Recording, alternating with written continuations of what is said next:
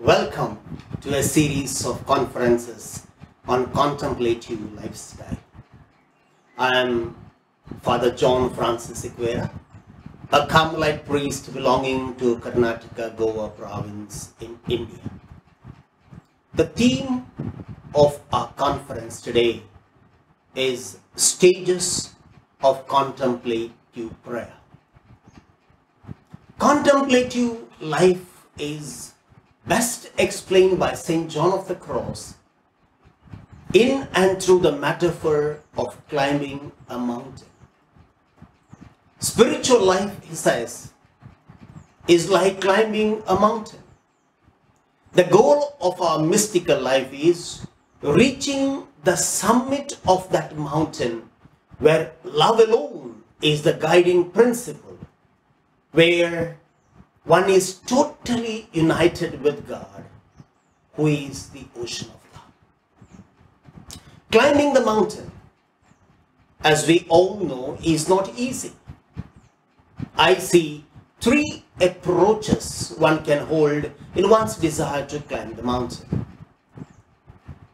The first type of people are those who want to climb the mountain. They in fact come to the bottom of the mountain, desiring to climb it, but when they see the steep ascent ahead of them, the thorns and thistles, they feel that this is not meant for them and go away disappointed.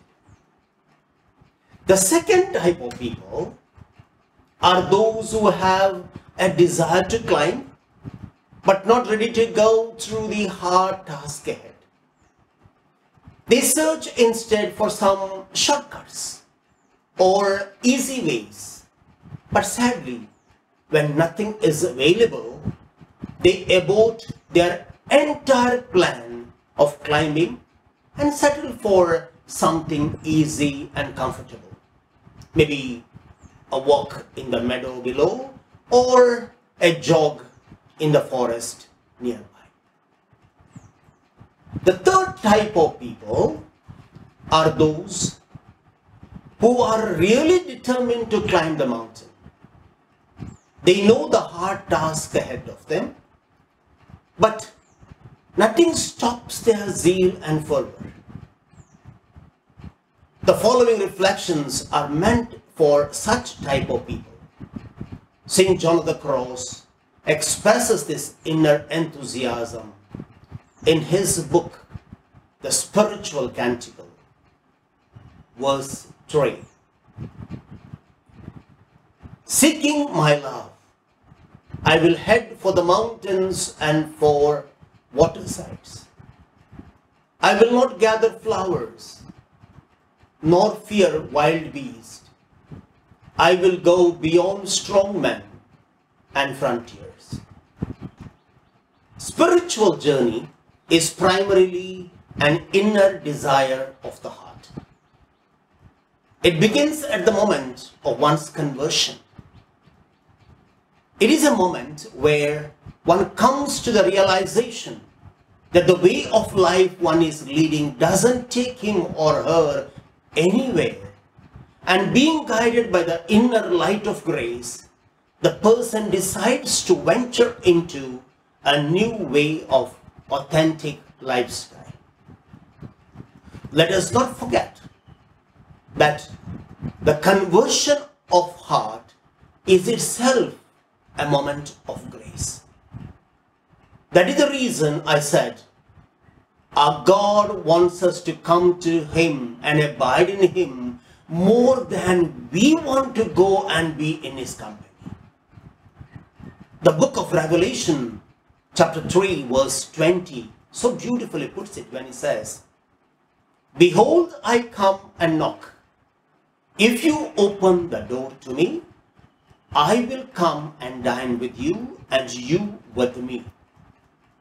When we listen to the knocking on the door of our heart and take courage to open the door of our heart to our beloved God who dwells within ourselves, the spiritual life begins.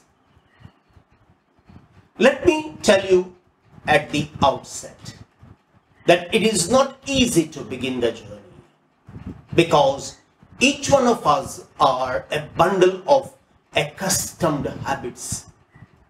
We are turned to a particular way of behaving, mostly depending on our intellectual understanding of things, in tune with the worldly standards. In other words, we have created a world around ourselves, a world of security and comfort. Now, to begin this new way of life all over again means no more confining oneself to the worldly standards, rather learning to be guided by the inner voice of the Spirit and a rigorous discipline of life. That is the reason why St. John of the Cross calls this entire journey a dark night. We will come back to this theme a little later. This entire spiritual journey, from the conversion of the heart to the final stage of the spiritual union with the beloved of our heart, is divided by the mystics and spiritual guides in two parts. One, active contemplation or dispositional contemplation, or some would even call it acquired contemplation, although this expression not much used these days. And the second one is passive contemplation or infused contemplation. It is called active because in this prayer one is actively participates. Dispositional because you create a disposition for God to infill you with this love.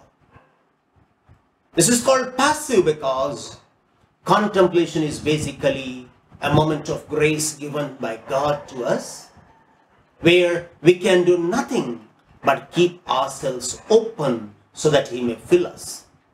Infused because it is God who infuses into us His love in total communion and oneness. Notwithstanding the variations in accordance with the different schools of spirituality, the active or the dispositional contemplation is further divided in 4 stages, namely vocal prayers, discursive meditation, affective prayer, and prayer of active recollection or prayer of simple regard, or it is even called prayer of simplicity. Let me explain further these 4 stages of prayer. All of us who have been born and brought up in Christian families began our life in and through the recitation of vocal prayers, maybe beginning with the sign of the cross or the prayer of Our Father. Even today, by and large, our prayers are confined to vocal prayers, whether they are family prayers or community prayers or prayers of the church, which we call breviary recitation. These prayers are basically founded on the sacred scriptures. The prayers like Our Father, Hail Mary, Psalms are all from the sacred scriptures. It is nice to take time to know their origin. The Psalms, for example, were the hymns composed by the music masters, which were later alluded to the kings of their times. These music masters, who lived their entire life in the Jewish synagogues or temples, were great spiritual giants, who saw in every event of the day and season as the manifestation of God in love. With these deep mystical experiences, whenever they were confronted by social situations like war, death, pest and famine, or coronation of a king, feast at the temple, agricultural feast, sacrifices, they saw the hand of God and composed these psalms as a result of their deep mystical experiences. Today, these psalms will become meaningful to us only when we would reach that mystical heights of the psalmist. Let us not forget that Jesus taught his disciples how to pray the prayer of our Father only after spending the entire night in the deep intimacy of his beloved Abba, as it is given to us in the Gospel of Luke, chapter 11, verses 1 to 4. St. Teresa of Avila tells us that prayed properly, even the vocal prayers themselves can be a great source of contemplation. Christian life, as I told you in my previous conference, is nothing but an imitation of Christ. Reading the Word of God and meditating on it, therefore, is an integral requirement of spiritual growth. In my conference on Lectio Divina, we have reflected on the art of making the Word of God our own and how we can live in accordance with the Word of God. Let us not spend our time again on the same topic. Rather, proceed further in the understanding the other stages of prayer. When a person gives himself regularly to meditation on one hand and the practice of Christian virtues on the other, with great desire to love God with some efforts, he or she acquires the habit of meditation. Slowly, these meditations take the simple form of just a thought that enkindles within the human heart a great love for God in the form of affections. Affections, therefore, are a sure sign of our spiritual growth and God's reciprocal response. The soul loves to live in this stage for a longer time.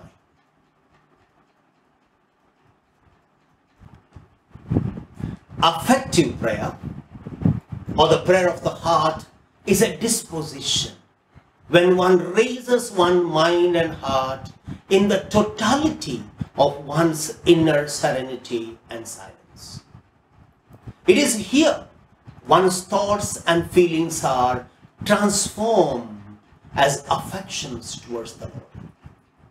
Gradually, the soul is captivated by God's love, reaching to stillness, which is called in the mystical parlance active recollection. Active recollection, therefore, is a dispositional process whereby a person disposes oneself with one's total striving beyond all thinking and feeling.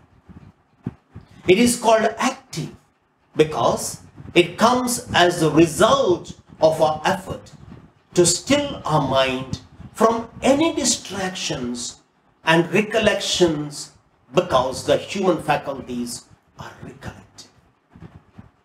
Indian spiritual gurus called this stage as the stage of Nirmal Sthiti, or total stillness.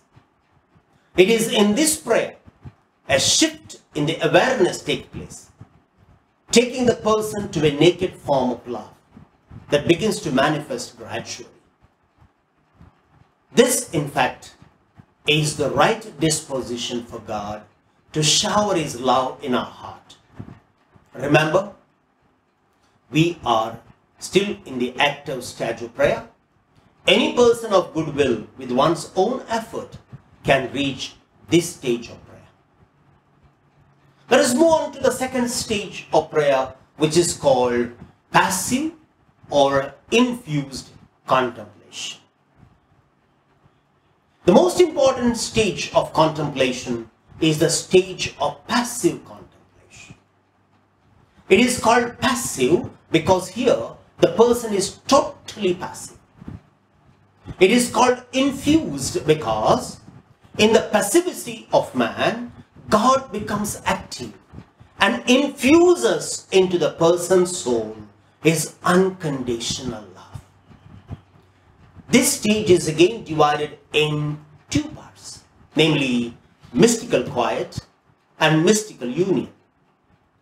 The mystical quiet stage, which is semi-passive in nature, is further divided into three stages. They are infused recollection, quiet proper, and sleep of the powers. Let us go quickly into these three stages. Infused recollection is a stage where a person experiences recollection when least expected and without any effort from one's part. It can happen when one is in prayer or when even involved in some activity. They feel that their will is drawn away from them. There may be an initial perfection because of the newness of experience, but slowly they come to realize that their will is recollected in God. It is here the soul is deeply drawn into God in affections for Him. The second one is experience of the quiet proper. It is essentially the same as infused recollection, but the intensity of being drawn by God unto Himself is felt in a deeper level. The two great gifts the Lord gives at this stage are, one, the experience of quiet. The soul feels deep within itself, totally quiet, is able to live at the fountain of life in stillness. And the second great gift the Lord gives at this moment is a great delight that is felt in the mind and the heart of the mystic. The gift of joy becomes the inseparable nature of the soul, which is experienced not just in the interior faculties of the soul, but also in the external behavior of the person. And the third one is what we call the sleep of the faculties. The sleep of the faculties is a result of this delight in the will. The person experiences a sense of capturing of all faculties, even sometimes disturbing the normal activities of the day. That is the reason it is also called incipient ecstasy. The whole focus is on what is taking place within oneself. Let us not forget that all this growth in the spiritual life also brings along with it a great growth in the Christian moral virtues. In other words, the growth of the inner person is also a simultaneous growth in the living of the life of a Christian. The final stage of contemplative prayer is mystical union. The mystical union is again subdivided into three stages: simple union, intense union, and the transforming union. All these three stages, for which we will come back in detail study later, are the intense moment of the experience of God's love. Simple union takes place at the sanctuary of the Spirit, but lasts only for a short duration. Whereas intense and spiritual unions, which are also called spiritual betrothal and spiritual marriage, respectively, last intensively for a longer duration. What is most important to note here is the intense transformation that takes place within the human soul. Saint Teresa of Avila compares the former, that is, the spiritual betrothal to a silkworm, and the latter, that is transforming formation, to a beautifully transformed butterfly. It is in this transforming union the soul is transformed in the likeness of Christ, the new man, the fuller realization of God's dream for humanity. What an ecstasy! What a sublime gift the Lord desires to give each one of us. And what a pathetic stage that we are in. Not even bothered to know what it is, forget about practicing it and making it our own. Saint Teresa explains this so beautifully in her book, The Interior Castle. She says, human soul is like a castle, having plenty of rooms, some up, some down, some hither and some thither. In the center of this palace, this castle, is the cell of the king, the beloved. And he is the light of the entire castle or the palace. We, she says, are people who are moving around the castle, preoccupied only what is happening around the castle. Actually, we were supposed to be going within the castle because our actual place is at the center of the castle, in the bridal chamber of the king. Let our prayer therefore be today, Lord, create in us a great desire to be one with you. God bless you all.